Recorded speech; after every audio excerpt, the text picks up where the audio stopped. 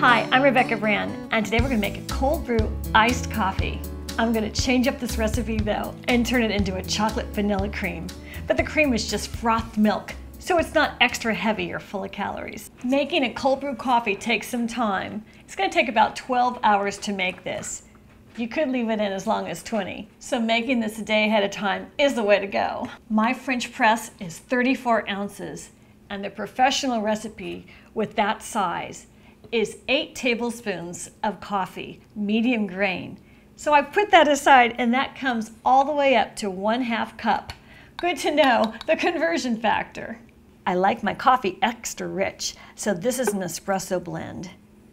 So I'm putting it all the way down to the bottom of my French press, and I shake it level.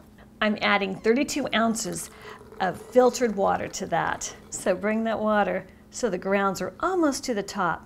Look at that coffee. Ground coffee has a whole lot of air to it, so it's going to capture that air and float to the top. I want those coffee grains to have water all around them so they can brew. So I am stirring up those coffee grains. So we're going to set the plunger on top. But don't plunge it, because you want those coffee grains to soak in all the water. So just leave it like that, because you want the plunger up and the lid squarely on top. So all those grains mix together and become friends. Because that little party inside is the chemical reaction of the coffee grains enjoying the water and dissipating all their flavor. Let them have their time. I'm going to put it in the fridge, and that party's going to go on for at least 12 hours. I'm going to get the one I put in yesterday. This one's been in there 20 hours. It's the magic of video. Now it's time for the plunge.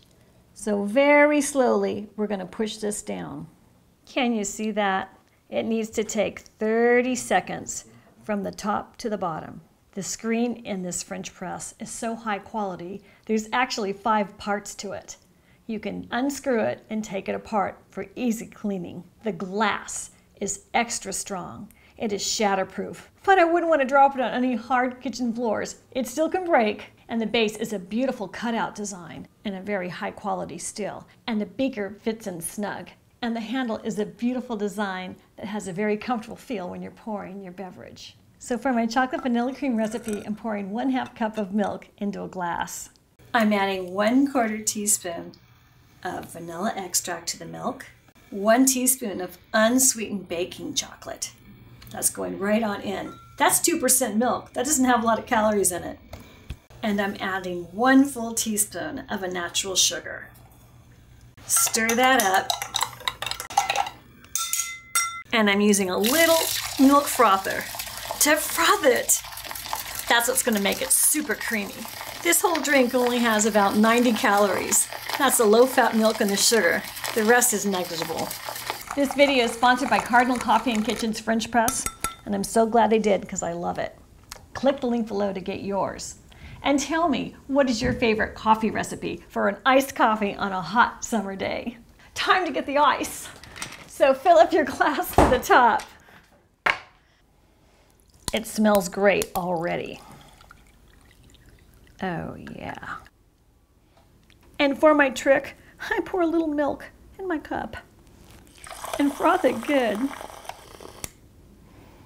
Give it a stir. And now put that froth on top. Oh yeah. That looks great. And give it a sprinkle of the chocolate.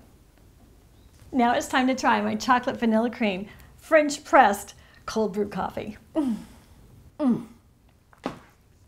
It is so creamy and delicious, and so low in calories, and naturally sweet. It lacks the bitterness of coffee that's brewed. I'm Rebecca Brand. Subscribe to my channel. Let's keep making great things like a chocolate cream iced coffee on a hot summer day.